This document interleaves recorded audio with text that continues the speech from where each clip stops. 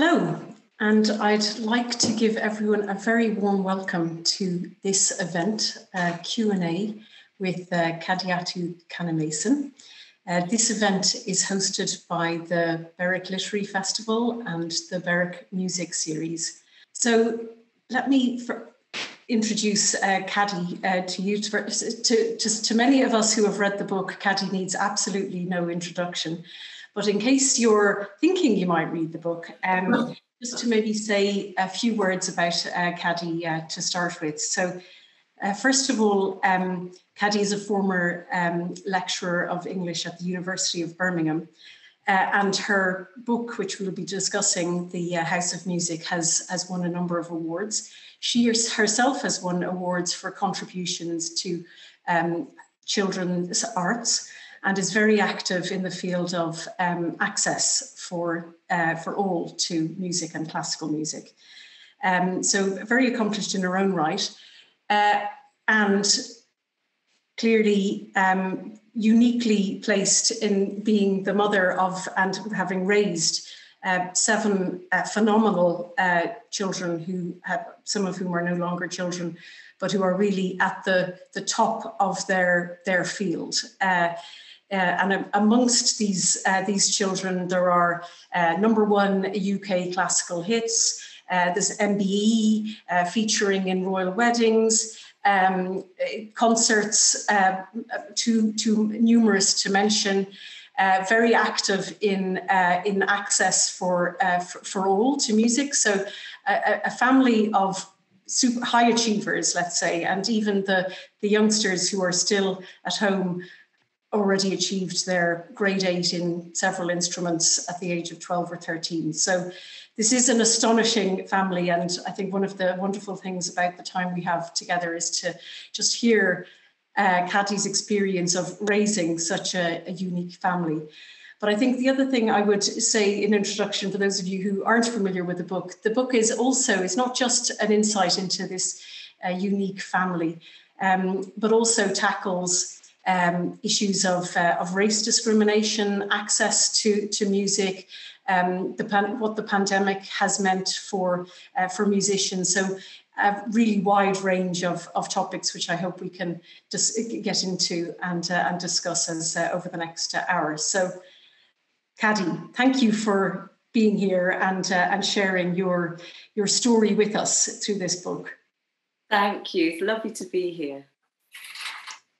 I mean, the top question, of course, is, well, my first question would be, how on earth did you have time to write the book? But that sounds very technical. So maybe just to start with, what inspired you to write this book?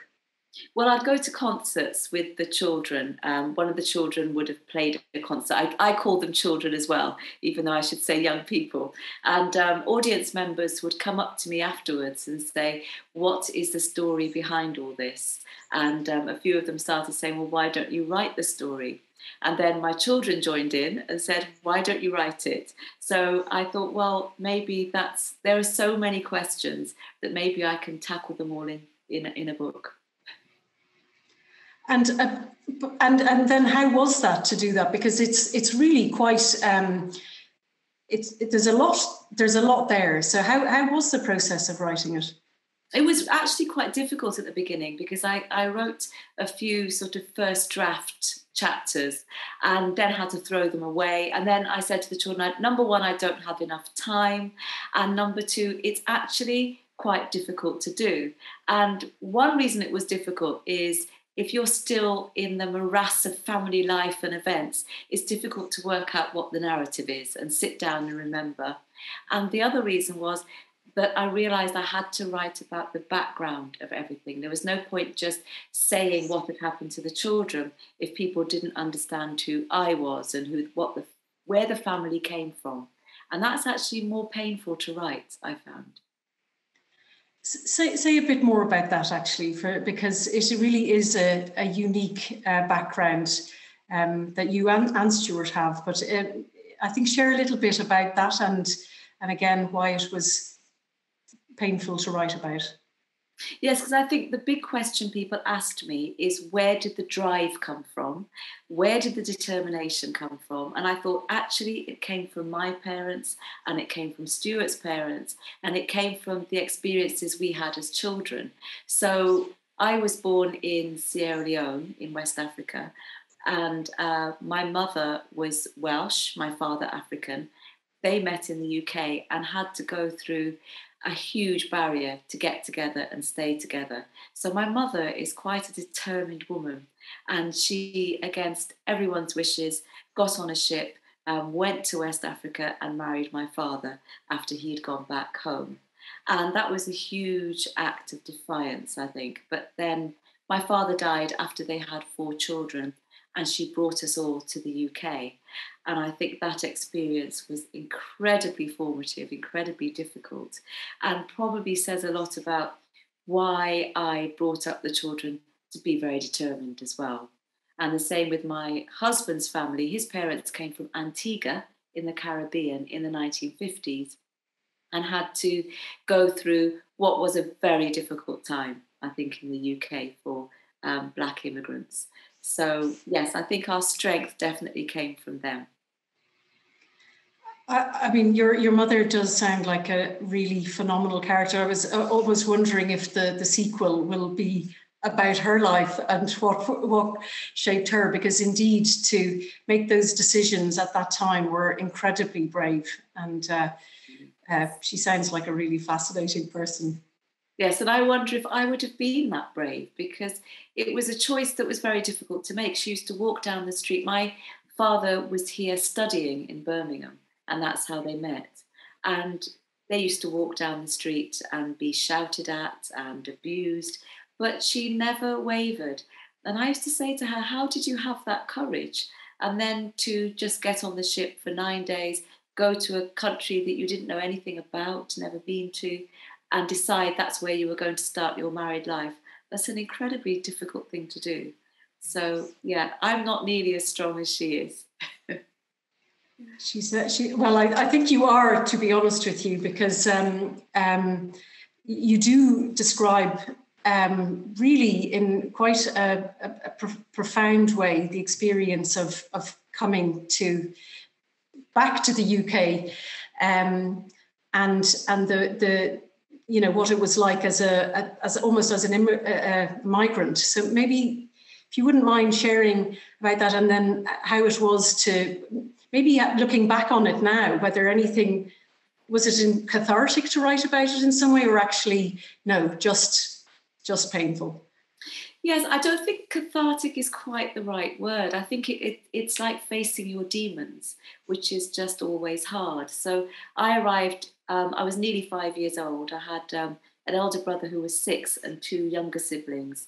And this was the 1970s, which was not an easy time. And I remember being shocked because we would walk down the street and we'd get called names and we would get laughed at and shouted at and abused. And I just thought, what are they talking about? And then realised that they were talking about us and that we must be very strange. And I think learning to understand a new identity, I think, was very difficult. And then starting school and being the odd one out all the time. And I think I just wanted to be like everyone else. I just wanted to assimilate. I didn't want to be this alien from another planet. And that was incredibly hard. And I think I had to be incredibly tough to get through school and to do well and to make something out of that. Because if someone's telling you all the time that you're inferior and you're ugly and you shouldn't be here and you don't belong, I think you have to just fight your way through that. And it didn't stop in childhood either, right? So even as a young professional in an environment one would think is quite well educated, once again, you experienced a number of barriers. Yes, and I think it's that experience of not looking like you're supposed to. So there was an idea of what an English lecturer was meant to look like, and that wasn't me. So I remember going, and I was the sub-dean of student affairs, and I had to go and support a student because he had been accused of plagiarising. and he had a very English male name. And even so, at this tribunal, I was suddenly being addressed as the student who had plagiarized. And I had to say, no, actually, I'm the sub-dean and this is the student. And I remember thinking and I was never apologized to. And I think making a way as a professional as well can be very difficult. Yeah, absolutely. Now, one thing I did wonder about reading is that these are experiences you speak very personally about, and it's clear in the writing that full-blown race discrimination is at play in these instances. When you write about some of the things that happen to the children, I think it's a bit more. Do you think that might have been a race issue? Like, for example, Sheku leaves his cello on the Eurostar, has to get it back he doesn't leave it on this Eurostar, it's taken off him, but he has to retrieve it from Lost and Found. And it takes him hours to get the cello back, making him so late for the rehearsal that he went to Paris for that he almost might not have gone at all. Again, you just say it like that, but I think I was wondering, would a white cellist have had the same issues? And I think you also mentioned it in Isata's education, that you, at one point, there's this, I just wondered, would a white child have had the same comments made about them? But maybe you could share a little bit as to whether you were, whether am I seeing something that doesn't exist? I think I very deliberately decided to present it as facts and then leave people to decide. And also, I think because it was my children's experience, and I was always very careful when they grew up that I knew they were entering a world where people would think they didn't belong and they didn't look like classical musicians or what people would see as classical musicians. And I didn't want to put on them all that had happened to me. Even though they were very aware of it and I was very aware of it, I thought it's up to them to decide and it's up to them to analyse and interpret. Of course, the reason he didn't get his cello back was because they didn't think he looked like a cellist and couldn't possibly own the cello. But I think really so many things that happen with their generation is for their generation to interpret. So I think I would observe and then we would talk about it. But yes, I think I very deliberately left it like that. And has their experience been different to yours? I mean, have things gotten any better? And I also wonder, even then after the killing of George Floyd, which has raised a lot of consciousness in this country, has that also improved anything? Do you know, it's so funny. When that happened, I remember Stuart and I talking to the children and saying, well, we've reached another moment, but this is not the first moment. And we said to them, yes, people they want to make changes and they're suddenly focusing on all these things that we've always known. But the spotlight won't stay here.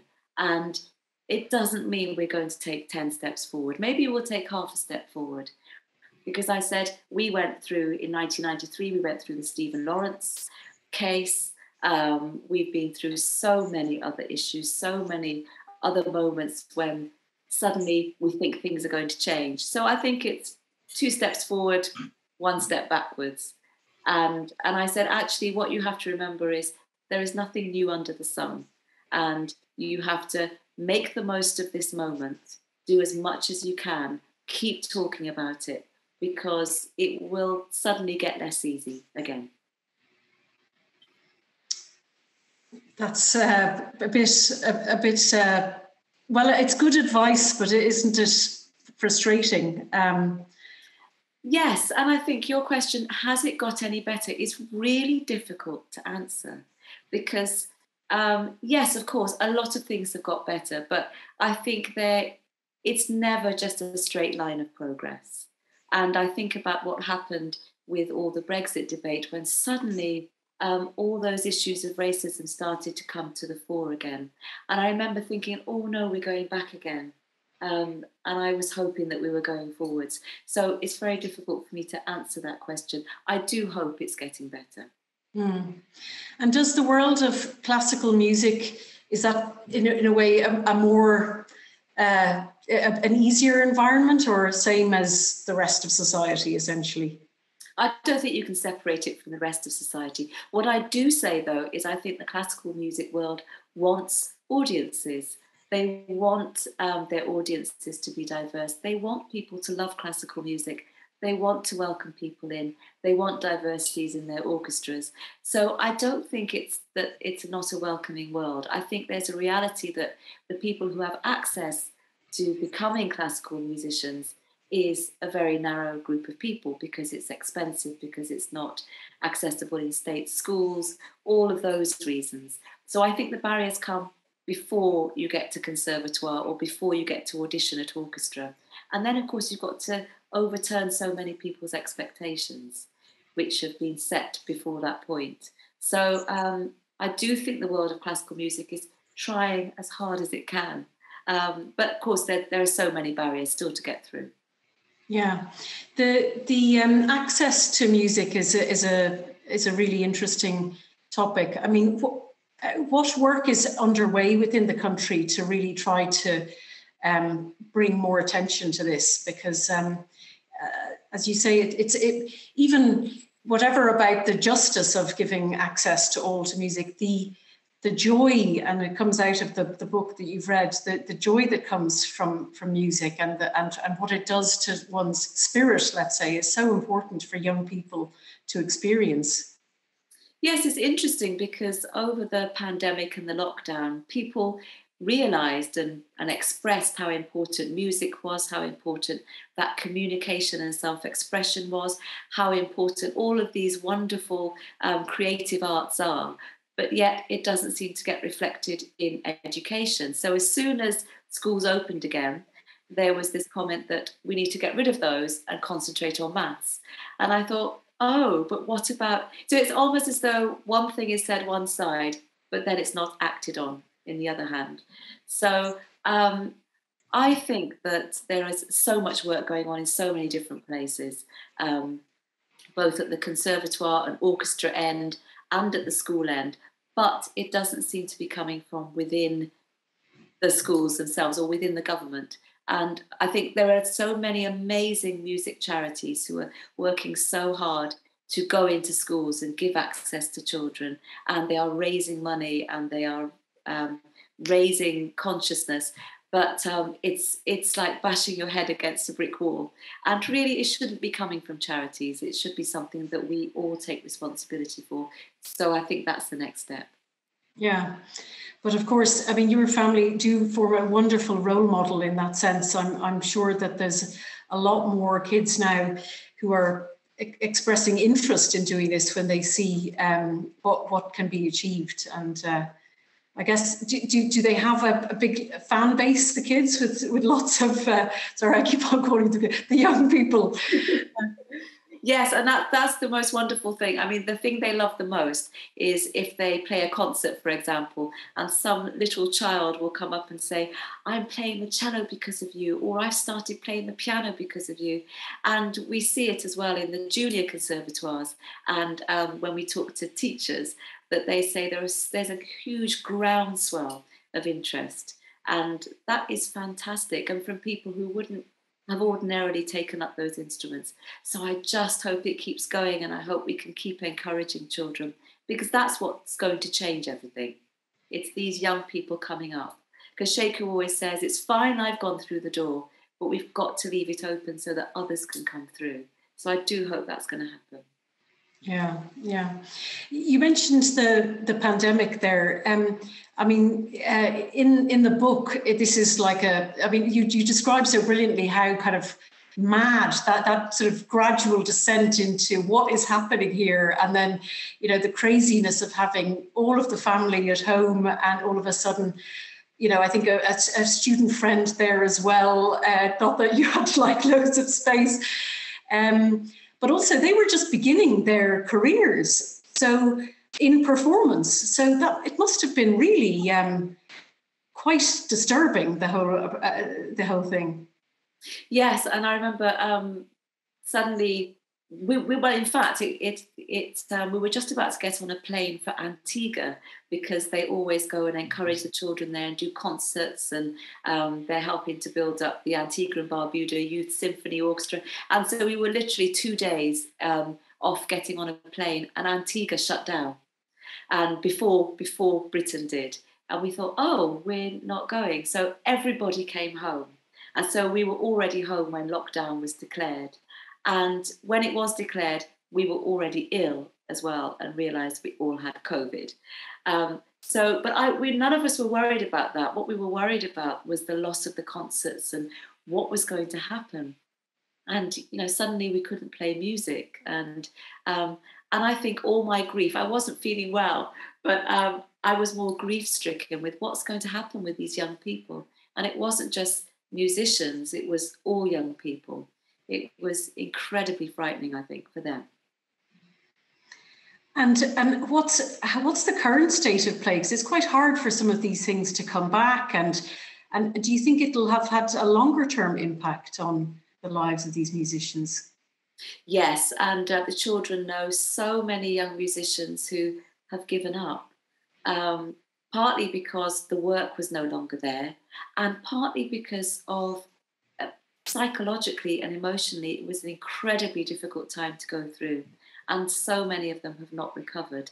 Luckily, with our family, it's been fantastic. They've been able to get back to work and back to conservatoire and back to touring and concerts. But it has not been easy. And for example, my daughter, it was 2020, September 2020, she was due to start at the Royal College of Music, arrived there all excited, and they locked down. And she literally spent the first term locked in her student room with an electric piano, which wasn't what she went to conservatoire for. And of course, she wasn't alone. It happened to so many young people. And I think you don't get those years back, but what you do learn is resilience. And I think now they are so happy to be back playing and meeting people and sharing their music that I think that will, in fact, give them an impetus. Yeah. Let's talk, if you don't mind, about the family and how was it? Is it complete chance that 7 uniquely talented children should befall you, or how much was kind of like intentional almost, that you was like, it shall be so, let's say? No, not at all. I think it kind of just happened almost with its own engine. I think if you have children, you can't suddenly say, this is what they're going to be. I'm going to make them all classical musicians, because it doesn't happen like that. So I think what it was, it started with number one, Isata. She really wanted to do music and was just taken up by it, and the others all followed. But I think probably the unique thing is there were so many children all wanting to do the same thing, inspiring each other and playing together. I think that was it, actually. Wow, that's really striking. And because I mean, many of us who maybe have children who are learning musical instruments, it's kind of like an awful lot of. I mean, obviously, innate talent is only sort of 20%. There's so much hard work and dedication required, and so I mean. What tips do you have for us to kind of, create that kind of enthusiasm for practice? I think I use the same tips, the same methods for music as I did for having a big family. So I found routine was the only way to survive everything. And so there was always a routine for their practice. And I think if children have routine, they sort of expect that that's what's going to happen, and they just do it. They were also lucky that they had siblings who were also doing the same thing. So it wasn't as though they were isolated on their own. But what we were very careful to do is when they did practice, we gave them attention. So probably half an hour of attention each from room to room. And that was their special time. And we praised them a lot as well. And I think having that attention and that praise and that nurturing made a huge difference. And then, of course, they had each other. So it was probably in some ways harder, but in other ways easier to have a lot of them doing the same thing. I'm just trying to visualize half an hour each with 7 children while you're trying to make dinner. I can't make the math work. Yeah, so it was, they'd come home from school, big pot of food. That was very important. They had to eat first. Then they would do their homework, they were very good at packing into quite small space. And then it would be practice. And so they would all be practicing in different rooms, bathroom, bedroom, wherever. If it was the piano, obviously they had to be where the piano was. And then I would just rotate. And they would know exactly who was going to be next and what was expected of them. And that was the best and easiest way of doing it. Otherwise, it's chaotic. Yeah, no, indeed. It's chaotic for me. I've only got 2. So that is, but also it just shows such, incredible, you very organized yourself, clearly, to be able to then create that sense of routine for 7 other children. Well, it does sound like that, but actually, I don't think, I think I just went from hour to hour in a sort of exhausted fashion and got to the end of the day and thought, and then, so it wasn't, I wasn't this wonderful, peaceful, organised person. I don't think it works quite like that. Well, there are some wonderful moments where you describe this kind of incessant, washing of clothes and, having to get up at 4 a.m. and then getting stuck in rush hour traffic. And, you definitely don't make it sound like it's easy, for sure. But I am interested in your resilience, actually, because I think, for many working mothers or non-working mothers, and fathers actually as well, the demands of life are only going up, it seems. So how, and you don't shy away from that at all, but say a little bit about how you kind of made it through, and what would you do the same things again now looking back? Yeah, I think that's really important. I wanted to make sure that people didn't think that I was this wonderful earth mother who was just the perfect mother, because I think it's incredibly hard being a mother in so many different ways.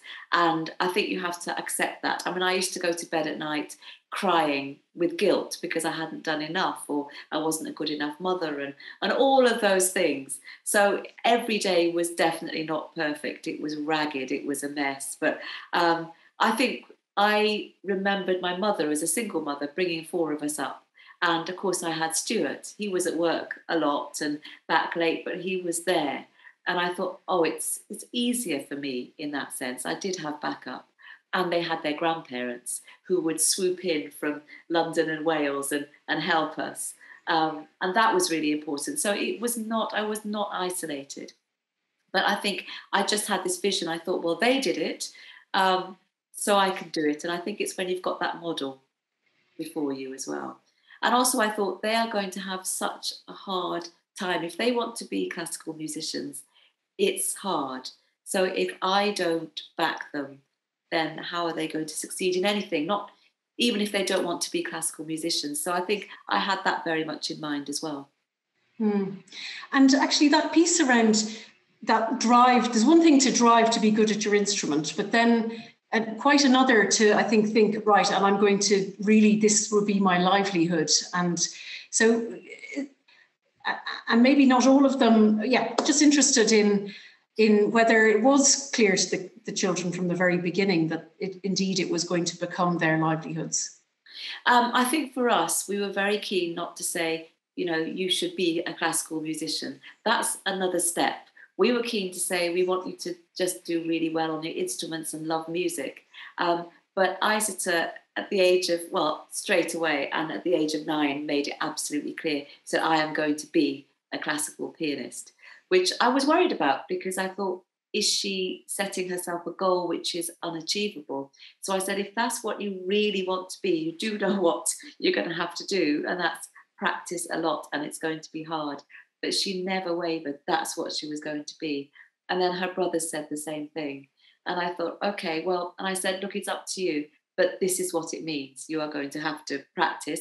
If you don't want to be musicians, that's fine. but they never wavered. It's very interesting. Mm. Then we get to Konya, the middle child, and I think she was always a bit more ambiguous because she wanted to do writing, she wanted to do music, and I think having 3 older siblings who were so driven and set on that path, it was more difficult for her. So she did have moments of sort of saying, I'm not going to do that. But then she made her own decision and decided, yes, she was going to go to conservatoire and be a pianist. And then it carried on. So, but I don't think parents can ever tell their child what profession to have. That's a mistake, and not fair. But so, I mean, you talk about the benefit of them all being in the same world is the kind of, it kind of creates this positive upward trajectory. But it could go the other way as well, right?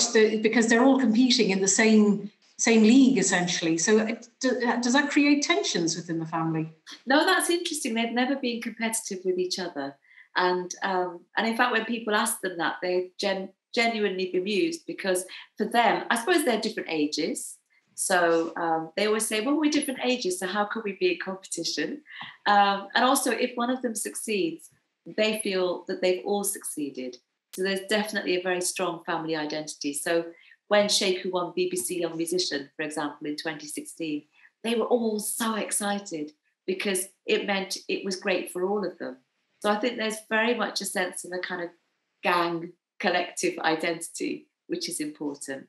And they're very competitive when it comes to board games or playing sport together or anything like that, but never with music. And in fact, the older ones are much stricter than me on the younger ones. They want them to do really well because I think they think it reflects on them. So the competition is definitely not the right word, no. There's a question has actually come in on the chat. Did you teach your kids to play the instruments, or were there teachers who came in to do so? Yeah, so I started them off because I had grade 7 piano as a child, and I had grade 5 clarinet, but we went into strings. Well, in fact, Brian had played the clarinet at school for a bit. But so yeah, I started them off with music theory and piano. And I learned to play the violin as an adult, actually, got to grade 5. But I found it was really important that they have external teachers. I don't think they can have just their parents. Also, I was not a qualified teacher in any way, but it was quite interesting. They needed to go and have an external teacher and then come back and I would supervise their practice. That's okay. But I think if it had only been me or only my husband, that's quite, I think, entrapping for a child. And I don't know many parents who could teach their own children. I think you're less patient with your own children, actually. Teachers are usually nicer. So does Stuart have a musical background, is another question that's come in. Yes, so he played up to grade 6 cello at school and grade 8 piano. He was post-grade 8 piano. But neither of us are musicians, so we didn't go on to conservatoire or anything like that. And I think we would have thought that wasn't something we could do. And I don't think we were probably taught to a high enough level, and we didn't have the same opportunities. So it was never something that came up as something we could do. No, indeed, because at one point Stuart has there's a moment where he could have gone into a musical school, I think, or is it? And then, but indeed decided not to. So, but again, do you think that's also just a little bit that no role models or understanding of what that world might offer? Exactly. So he was 10 or 11 and he was offered a place at a specialist music school. And he didn't really understand, and his parents didn't understand. And his first thought was, does that mean I have to give up football? And his parents said, I don't know. Then he said, that's it. So he didn't go. But it's lack of understanding. Yeah. Well, there's a raft of questions now, which gives me the sense that people are really now interested in how to get their children playing. So did any of your children start learning their instrument at school, or were they always taught privately? I wanted to start them off at school, but then I realised that they could start the violin, for example, when they were in year 5. And I thought that was too late because they were desperate to start already. And so I started them all off myself and then got private teachers. And I also found that at school it was always group lessons, and it meant that they were going at a much slower pace. So I had to also do private lessons as well. And what age did they start learning, and then what age did they start getting lessons? So that varied. So the eldest, Isata, started at the age of 6. Actually, she started music theory and recorder before that, probably the age of 4. Brian was probably around 5, and Sheku around the same age. And then they were all about the same. And then Jennifer, at the age of 3, decided she wanted to learn the piano and started learning the A minor scale. So I thought, oh, they can all start at 3. So the next one, Aminata, I put her on the piano at age 3, and it was a disaster. So she was not ready till she was 5. So I think it kind of varies on the child as well. Yeah. And the children's schools, how supportive were they in their musical education? We were very careful about the schools we picked. So it had to be state schools because we couldn't afford private schools or anything like that. And there was a local primary school with a really brilliant head teacher, and he was really interested in music. We were just lucky with that. So he would play music as they walked into assembly. There was classical music playing. He had a band. He had music nights at the school. It was an incredibly musical school with huge amounts of support. And then with the secondary school, they went to Catholic secondary school. And there was a fantastic head teacher there as well, who was absolutely passionate about music. So they were very lucky because that's not present in all schools. So that was luck. And I think it was vital, actually. Say a little bit about what your observation around what music can do for young people. I take the example of their schools. So they went to a secondary school where music was right at the centre of the curriculum. Every child was expected to learn recorder and violin when they arrived at the school. They had a huge amount of praise for music. There were school concerts every term. There was a prize giving with music. There was Christmas concerts. Everybody played. There were several orchestras. It was amazing for just a working class state comprehensive school. But then it meant they had really good academic results as well. And the children were really happy. It was a really happy school. And then when when Sheku was in the upper 6th, there was a change of head teacher. He did not like the music. He decided to sack some of the music teachers. He didn't think music was important. And within a year, the academic results went down. And the school changed and became less happy. It's got a bit better since because that head teacher has left. And there's a head teacher who's more interested in music. But the problem is when you lose music teachers, you lose resources, it's very difficult to get them back again. And the school went from outstanding to good in a matter of a couple of years. So, and I think you can see it in children. You can see when children are happy and they've got self-confidence and they're communicative and there's a school community, and music gives you all of that. And it gives you confidence across the board as well.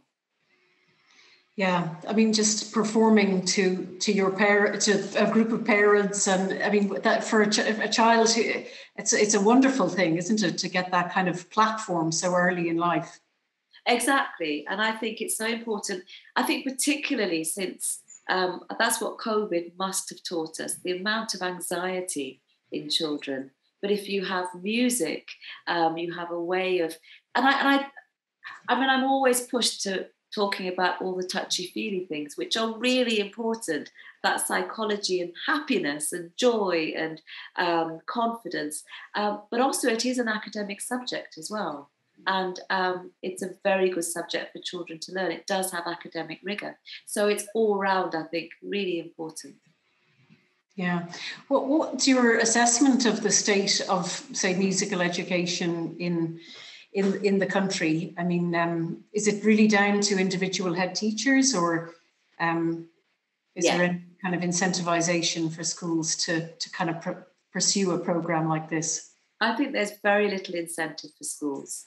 I think it is down to individual head teachers, but they are now facing further and worse and worse barriers. So they've got budget cuts, and they've got parents who think that if they let their children do music, that somehow their children are going to lose out. So I think valuing music and the creative arts has gone out of the schools, and that's a problem. It's not the fault of the schools; it comes centrally.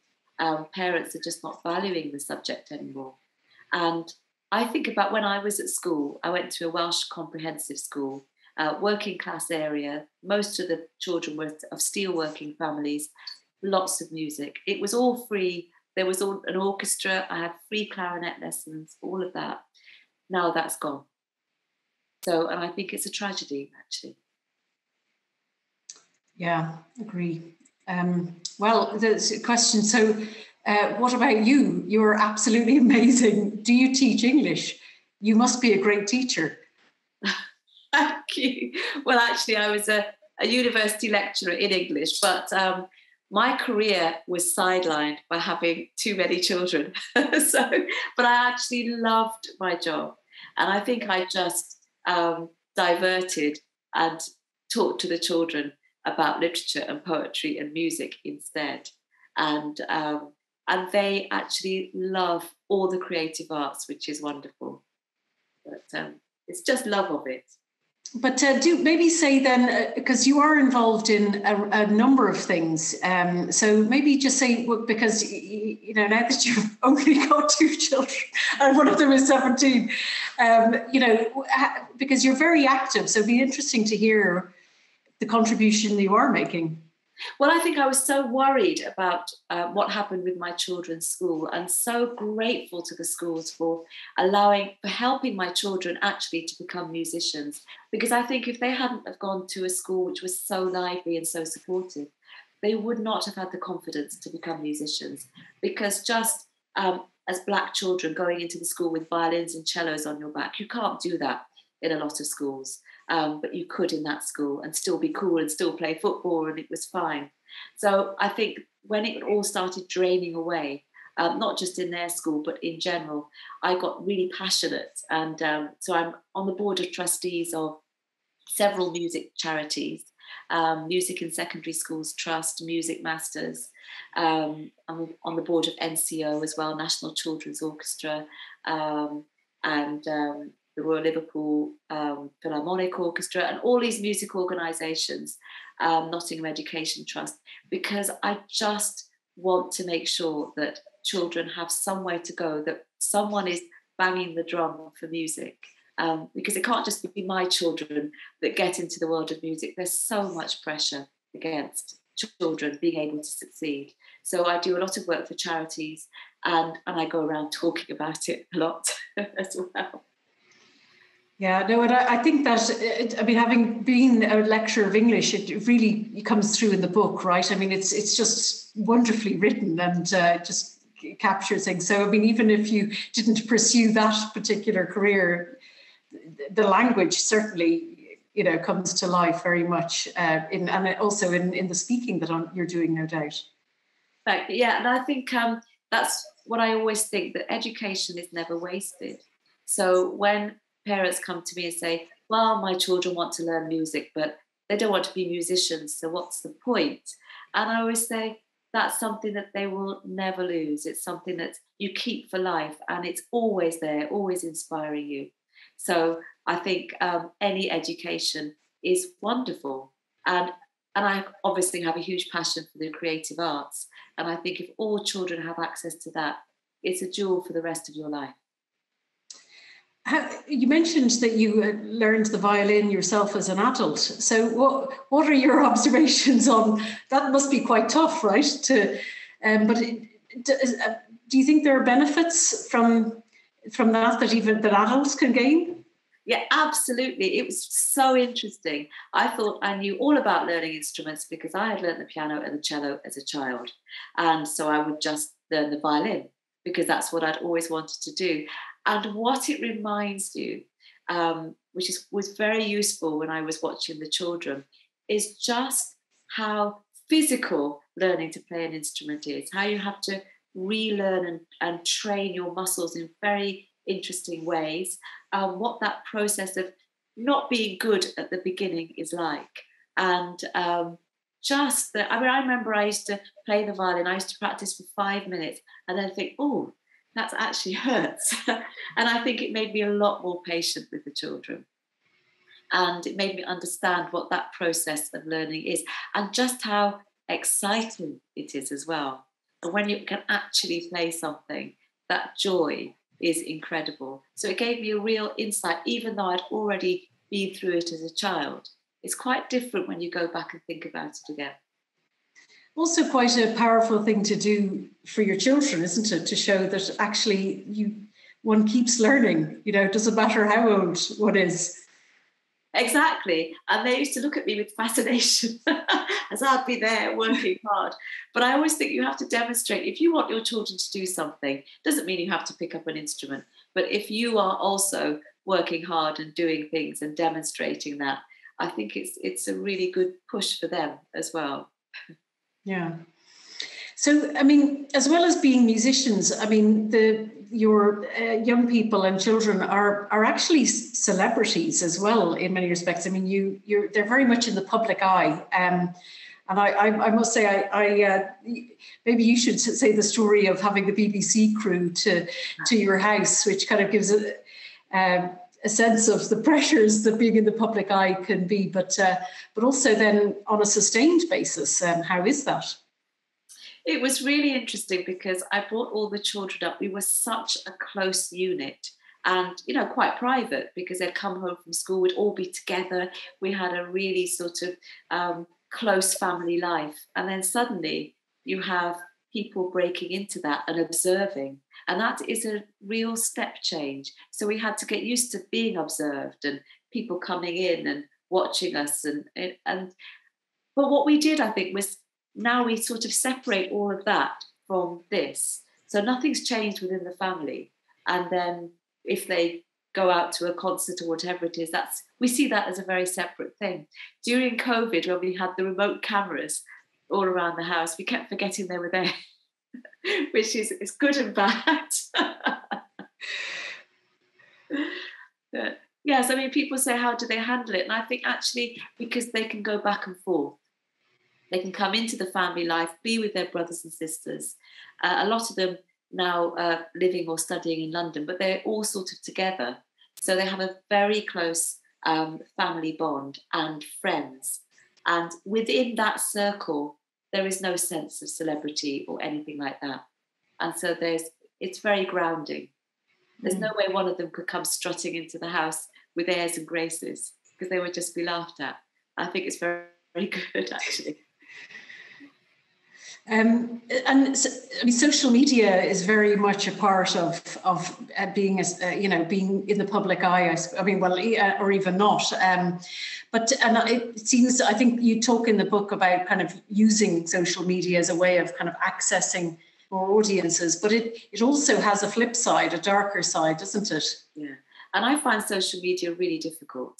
A lot of the time, we're all a bit like that. We always think, well, why do people want to see things we're doing behind the scenes? Because that's behind the scenes. So we have quite a strong sense of private life, actually, and that's quite difficult. And I think it's because when I brought them up, especially the older ones, they didn't have that. And they didn't have all the phones, and there was no Instagram. And they had, when I look back, I think they had quite innocent childhoods, really.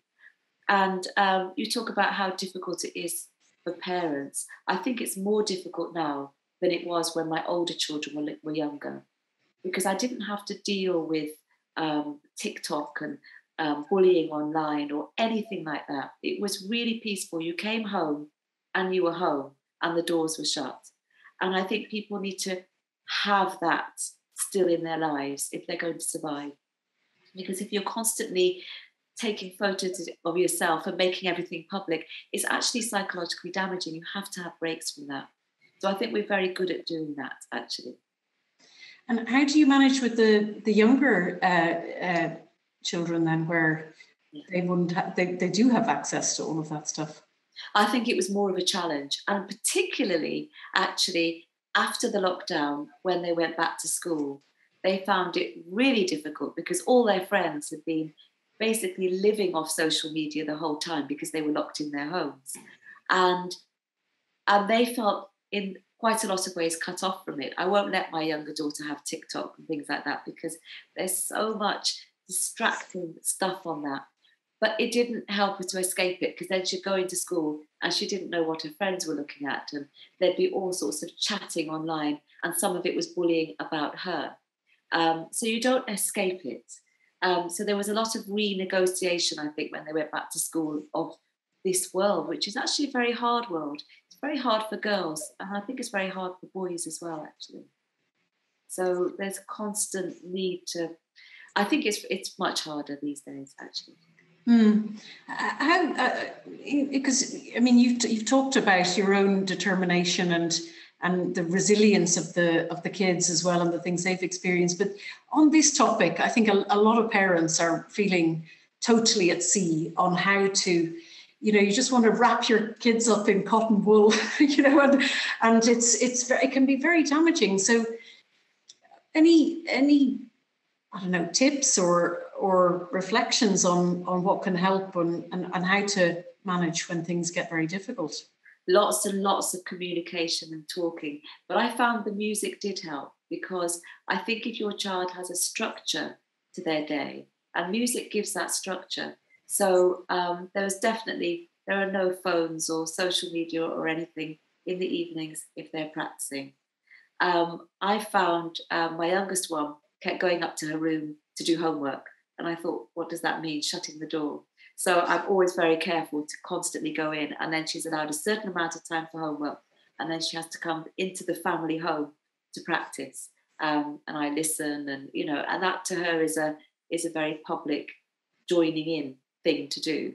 And I think music is very good in that way. And also, we always had this thing when they grew up, or we still have it when they come home, and that's a Sunday afternoon concert when each of them has to play a piece, even if it's a work in progress, to the whole family, and each sibling gets a chance to respond.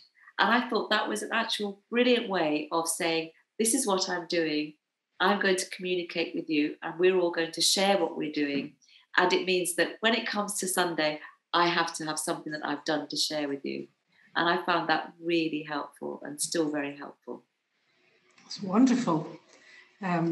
Wonderful way of bringing the family together, but also creating this sense of expressing oneself and being in dialogue about that expression. But the children always say that they would rather do a concert in the Albert Hall than play in front of these concerts, because they know they're going to get absolute honesty, and they actually get quite nervous. It's quite interesting, but they're always really happy afterwards. Wow, a masterclass within the Yeah. So what plans actually does a question is, will you be performing on Christmas Day again? I don't know. They're all going to be home at Christmas as usual. So it's going to be a big family Christmas. Maybe not Christmas Day itself, maybe before and after, because this is a really busy term for everyone. Sheiku's off on a US tour now. Jennifer's off on a European tour soon. They're all playing everywhere. And I think they see Christmas Day as, shut the door. Yeah, even musicians must have rest time. Yeah. And indeed, I did want to ask for those of us who may wish to come and find these performances and what's be able to enjoy the Kanneh-Masons performing. Can you any events that we should keep an eye out for? Oh goodness! The best way to find out is to go on the Kanneh-Mason website, which is kannehmasons.com. Sheiku's also got his own official website. You just Google Sheiku Kanneh-Mason. Isis has got her own official website, and then there's a Kanneh-Mason website, and of course Twitter and Instagram and all of that. But if you want to know about concerts, they're all listed on the websites. Yeah, there's so much coming on that I can't keep it in my head. Does fatigue set in after a while? With this is quite demanding schedules then that they have, those who are in the on the soloist circuit, as we say. Yes, and I think people think being a classical musician is quite glamorous, but actually it is incredibly hard. There's a lot of travel involved, dealing with trains and aeroplanes and airports, and the practicalities as well of you're carrying your cello or your luggage, and you've got to get your clothes dry cleaned and all of that. I mean, and the rehearsals and the practice, and it's all very challenging. But they all say they wouldn't do anything else. It's absolutely what they live for. So, and I think just being in that moment and performing to people on stage, you have to love doing that. You have to there's so much energy that comes from that all the rest then is made up for, I think. But yes, it is very challenging. And I would guess also, injury can be something that's can be a concern, right? If you're carrying heavy things and your precious wrists can get fatigued probably too. And even just practice. And I think what they have learned the hard way, some of them, is how to avoid injury. It's like being an athlete. If you're not very careful, if you're not doing the right stretching, if you're not relieving tension and making sure there's no tension when you practice, you risk injury. And they have friends who can no longer play because they are so injured, their bodies can no longer do it. And one of them had a teacher actually who was teaching piano because they couldn't play anymore because of an injury. So they are very aware of that, and they've had to have professional advice in some cases, but I think learning how to manage it, and there should be more teaching about that from lower down, I think. Yeah. So that's the kids, what they're going to do next, we'll find out on the website. What about yourself? What do you have? Is the next kind of dream and vision to be realised for you personally? Well, at the moment, I'm going around talking a lot. I'm going to present the Royal Liverpool Philharmonic Orchestra Christmas concerts, which will be lots of fun. And then I'd like to start doing writing again, because I wrote House of Music and thought, I'll carry on writing. And then lockdown happened, and there were 10 of us in the house for 5.5 months, and it was just mayhem, and I didn't have any time to write. And I think since then, I need to now get back to that. I think finding some quiet time. And what are the kind of topics that are floating in your mind about that you might write about? Some are non-fiction, writing about, I suppose, the themes that come out of House of Music and writing about those. And another might be fiction. So we'll see what happens. Very exciting. Well, we shall wait with pleasure. Another wonderful gift from your writing mind. Somebody's asked a very practical question, which is, how big is your house? Do describe practice time actually in terms of how that works. Yeah. So what we did is we bought a very old, quite run-down house because we thought space was the most important thing. So it is. The rooms are quite big, and it has 6 bedrooms, and it's a mess and very old, and the windows are all falling out and things like that, and it's very cold, but it does have space. And I think if you've got 7 children racing around, that's actually quite useful. We have 4 pianos, so there are 2 pianos in here, one here and one over there, because they like to practice concertos with each other or duets. And the other 2 pianos are in 2 different, one's in the hall actually, in the hallway, and one's in another room. And so there are rooms, they share bedrooms, but there's always some space that they can practice. Jake used to practice in the bathroom, and there are lots of holes in the floor from his spikes still. So. Indeed. In the book, I think you say, because the sound is actually best in the bathroom, which is funny. So we had to stop that because it's a bit like playing in a cathedral. Bathrooms are wonderful places, but they don't help you to refine your sound. Practice in the deadest room with the most carpet possible. There's a thought to leave us with. Well, Kadi, thank you so much for this evening. It's really been illuminating. Kadi's book, House of Music, is available from Greaves Bookstore in Berwick, and in any good bookshop. Berwick Literary Festival and Music Series are voluntary charities. So if you enjoyed the conversation today, could you please feel free to make a donation? That would be very much appreciated. And do feel free to tweet and promote the series on social media. Lots more events over the rest of the weekend. But in the meantime, I'll wish you a very good Friday evening, and thank you again to you, Kadi. And thank you. Good night. Thank you.